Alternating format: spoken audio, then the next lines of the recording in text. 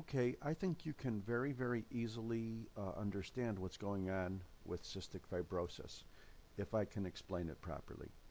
As you know, cells, like you see here, have a nucleus, cytoplasm. They have things along their surface membranes called channels. And there's a channel for chloride, there's a channel for sodium, there's a channel for potassium, and these channels are dependent on proteins for proper function. In the case of the chloride channel, there is a protein called CFTR, cystic fibrosis transmembrane regulator protein. Well, let's say you had a genetic disease and CFTR could not be made or work, and therefore your calcium channel didn't work. What does that mean? Well, it means your chloride can't get out, and it means your chloride can't get in. So it builds up on the inside of the cell, and whatever is on the outside can't get back in to be reabsorbed. And that's the process. That's the pathophysiology of cystic fibrosis. You have in a normal person a normal CFTR making a normal epithelial chloride channel, just like you have the ENaC or the epithelial sodium channel. You also have a epithelial chloride channel, only it's not called ENaC like sodium, it's called CFTR. And the normal sweat gland has CFTR working, so you can have free passage from chloride back and forth. With cystic fibrosis in the sweat gland, the channel is blocked, and therefore there's decreased luminal chloride resorption. So because chloride goes with sodium, you now have a hypertonic sweat, and therefore that hypertonic sweat is making your mucus that lies along the surface of that cell become more thickened as well, because hypertonic mucus is thick mucus and it can plug up the whole gland. If it plugs up the whole gland, it blocks the gland. If it blocks the gland, you can get infections. And that's exactly what happens with cystic fibrosis. I'll look at another little diagram again. Here's your normal cell, chloride, sodium going normal back and forth. And because the chloride can come back in, the mucus doesn't get too thick, and therefore everything passes along nicely. But look at this darker, thicker mucus, because the mucus is hypertonic, because the chloride can't get back in. This mucus is going to plug the sweat gland, it's going to plug the lung, it's going to plug the gastrointestinal system. And as you know, one of the big principles of pathology is if tubular structures of any type are obstructed or plugged or blocked by anything, you are then setting up the background for infection. And cystic fibrosis people die of infections. It's a complex genetics. There's more than 800 mutations, but and I hate to get into things that are so complex, but if you just remember, the primary problem is decreased CFTR with the ultimate process of mucus becoming more viscid or hyperviscidosis, mucoviscidosis. People can actually have various expressions of it, all the way from a normal. If a person is going to have the mildest expression of it, he's going to have azoospermia, at least males will, simply because you don't have vas deferens, is the mildest expression of the disease. In the more serious ends of the other end of the spectrum, you have sinusitis, lung disease, bronchiectasis getting worse, meconium ileus, all the way up to full-blown severe bronchiectasis, pancreatic insufficiency, cirrhosis.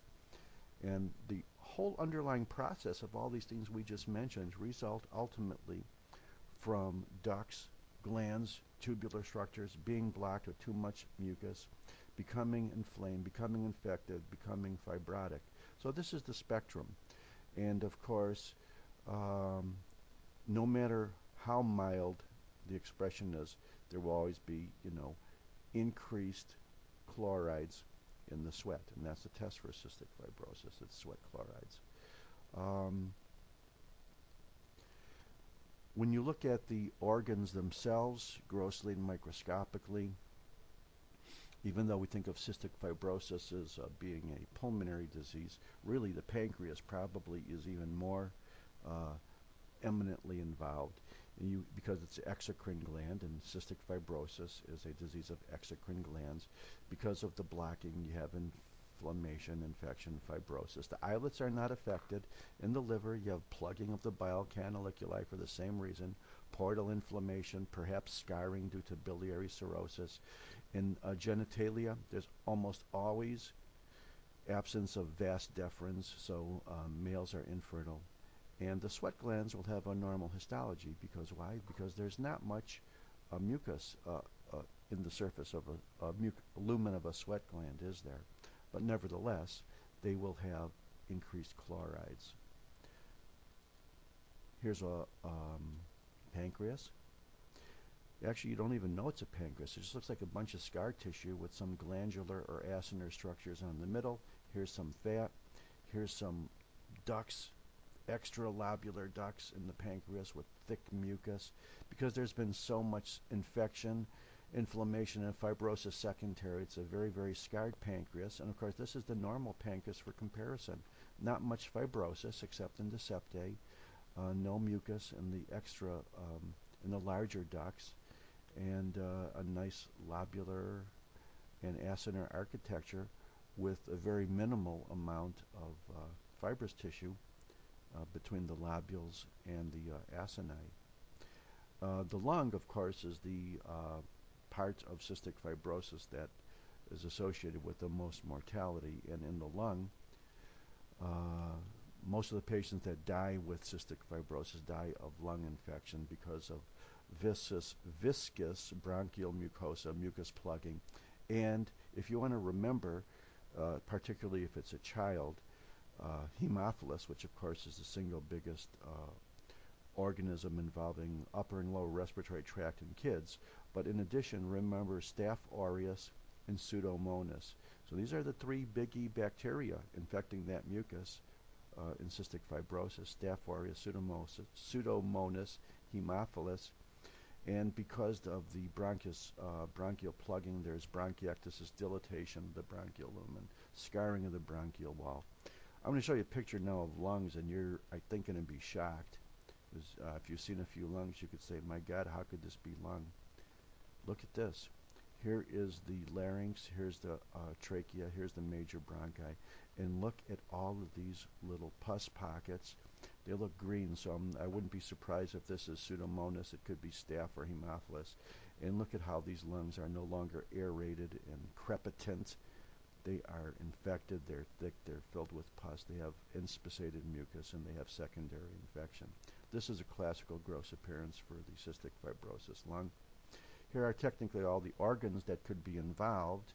We talked about lung, we talked about pancreas. You know, for the same reason, you can have blocked up of the bile ducts because of the chloride problem in the liver, so that could give rise to hepatic inflammation, blockage, fibrosis, infection, ultimately cirrhosis in the most severe end of the spectrum, blocking of the small intestine, the gallbladder, and of course, in the genitalia, all the patients have absence of vas deferens too, for the same reason. The sweat glands may be there, and they're not blocked or infected because of the lack of mucus, but I guarantee you, if you put that little patch over the skin and ran your little currents, you're going to find that there's increased chlorides there, which is, of course, the diagnostic test. The diagnosis is both clinical, with the classical gastrointestinal and sinus infections, the fact that there's increased chlorides in the sweat. You can also do a test where you measure a potential difference in the nasal mucosa, maybe a little more sensitive, all the way down to DNA analysis, gene sequencing. Find out the actual gene that's missing as to why that CFTR is not being made. The median life expectancy of cystic fibrosis is only 30 years. More than half the people, die in their teens, 20s. A lot of them aren't even diagnosed until they're adults. Of course, these would be the ones that are the least severe. And of course, the general concept is to keep those pulmonary secretions clear, not to let the mucus build up. And I think probably one of the most common reasons for a lung transplant would be a younger person that has cystic fibrosis. Liver and pancreas transplants are also done as well. Okay, we're done with the big disease. We already ran a little bit over. Let's do SIDS and tumors in the home stretch here. Bye-bye.